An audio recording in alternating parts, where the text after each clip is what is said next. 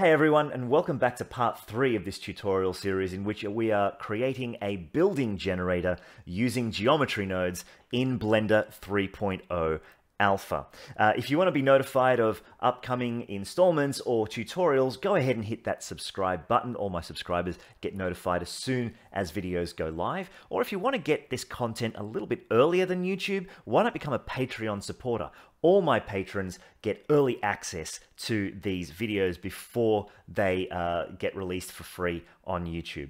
Now, in this next part of the tutorial series, we're going to be doing just a couple of things. The first part is adding a roof element. This roof is going to take existing math that we've already created to drive its width and depth and cap the building that we've already generated.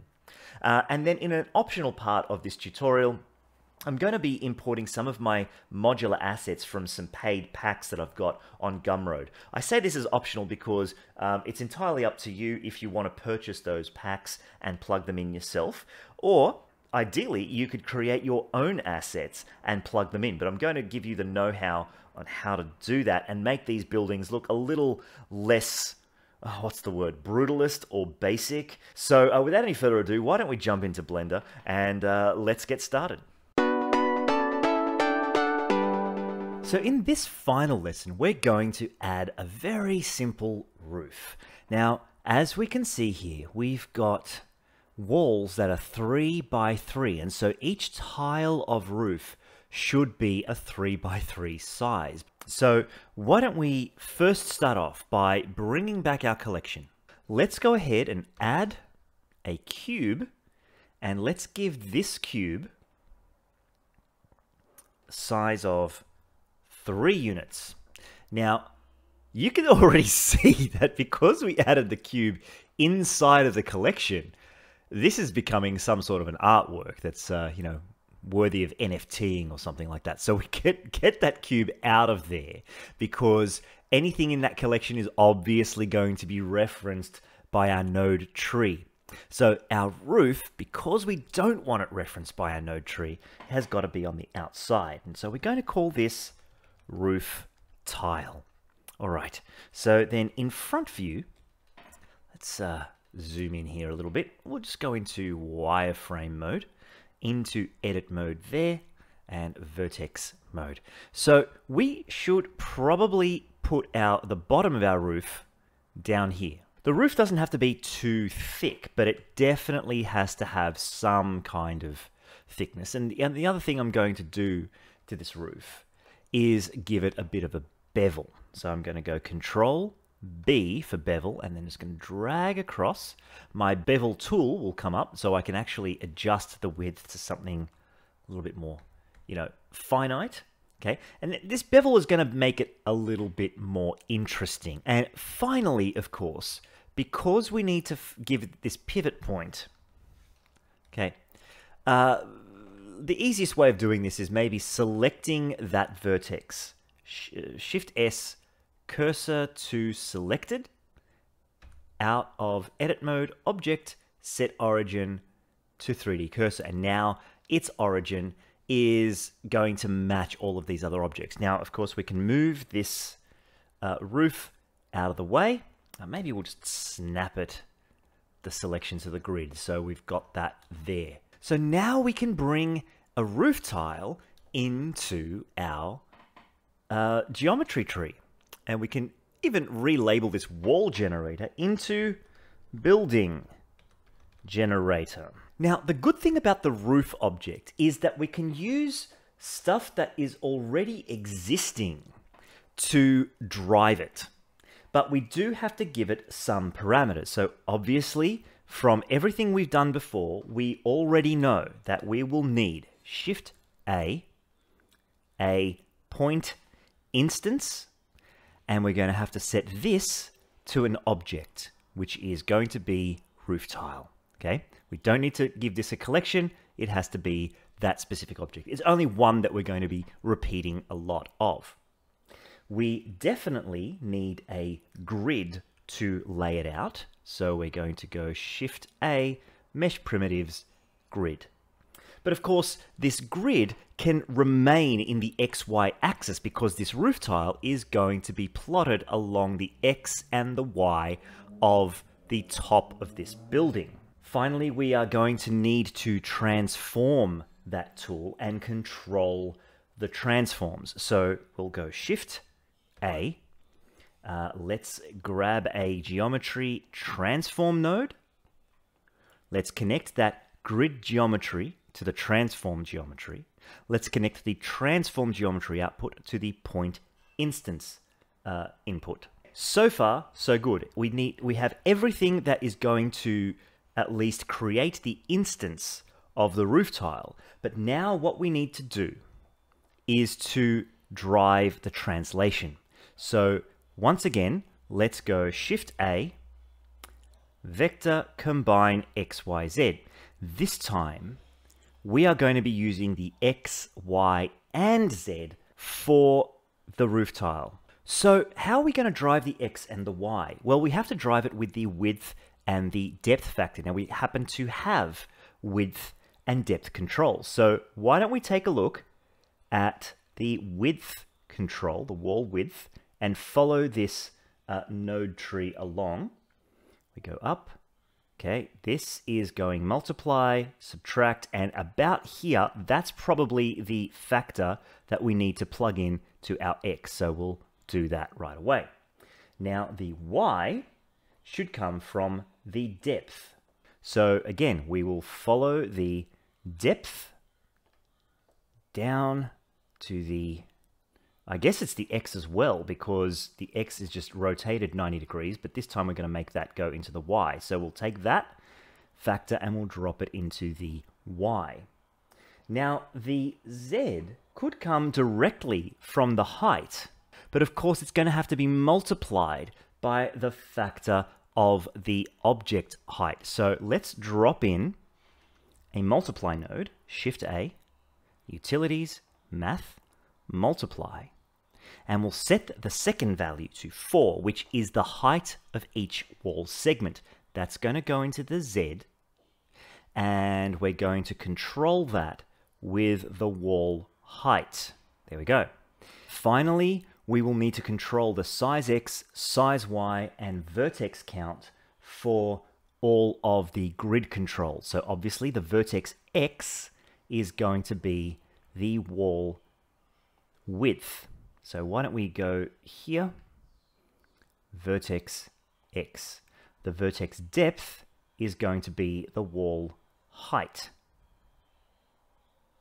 Now for the size X and size Y, we obviously need to follow the width and the depth. So width would be size X.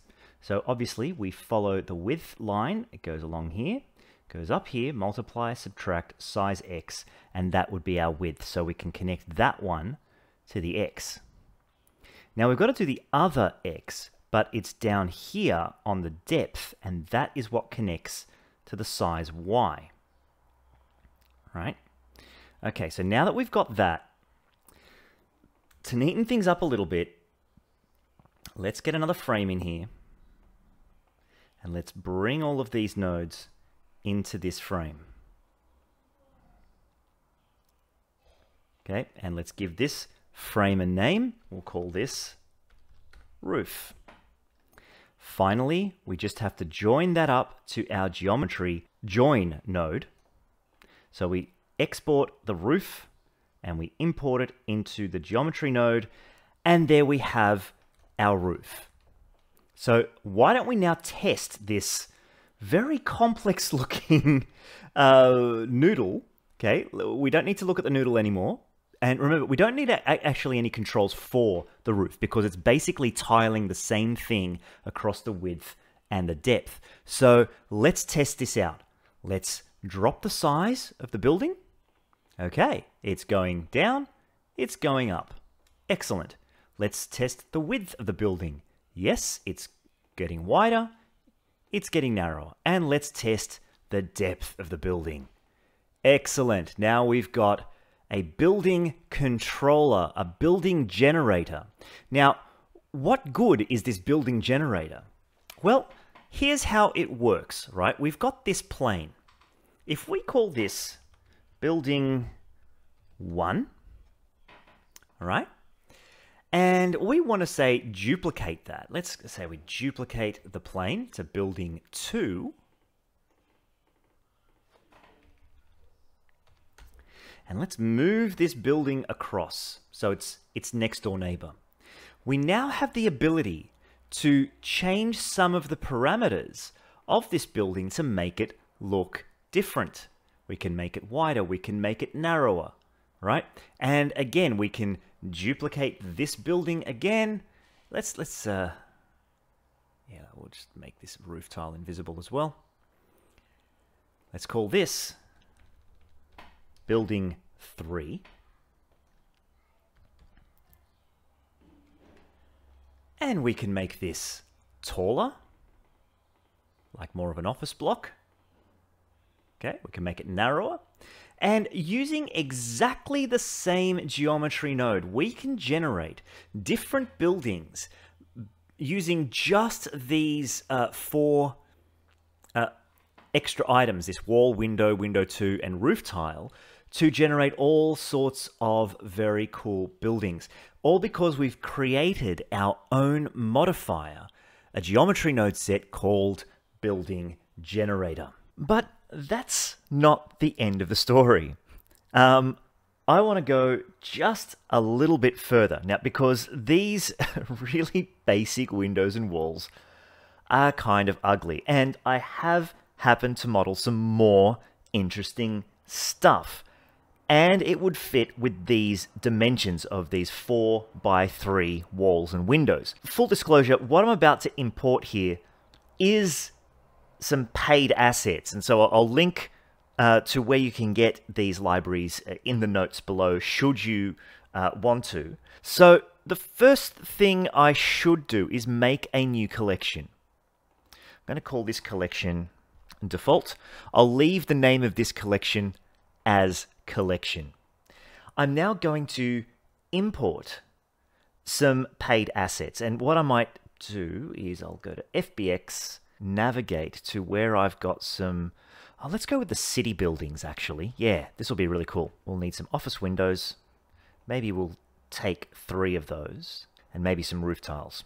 I'm going to import those. Now I'm going to drop those objects directly into the collection called collection. I'm going to move the ones that we created into default. Now, already I can see that this is going to be slightly problematic. So what I'm going to do is I'm just going to adjust these items so that they will fit with what we want to do. Also, these roof tiles are, oh no, they're the right dimension. Excellent. Okay, so we want these to go back a little. Is that about right? So the bevel goes out. No, we want them to be flush there. And that ought to do it for those. And then these roof tiles definitely need to come down here. I'm just going to modify them ever so slightly by extruding this down to the Z. And let's just go to 3D cursor, scale Z 0. So now I'm going to delete this roof tile here. Okay, and I'm going to call this one roof tile. Now when I bring back these buildings, let's see, has this worked? We have a slight problem in that the roof tile needs to be re-referenced. So what we're going to do is take a look at roof tile, and we can see that there's just going to be an issue with its centering. So let's move that back. There we go. And so with some very little adjustment, I now have some more interesting office buildings.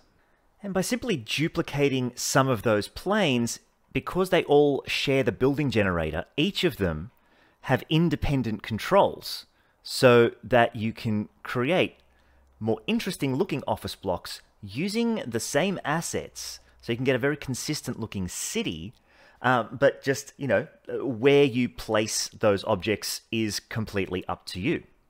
And so I hope you got a lot out of that tutorial series and have yourself your very own building generator that you can add as a modifier to any geometry that you place in your scene. If you like what you saw here in this series, please consider subscribing to my YouTube channel to be notified of any upcoming tutorial content. Or if you're feeling at all generous, why not join the ranks of my Patreon supporters? It's the support I get over at Patreon that makes the production of these videos possible. Thanks for watching, everyone. I'll see you next time. Bye for now.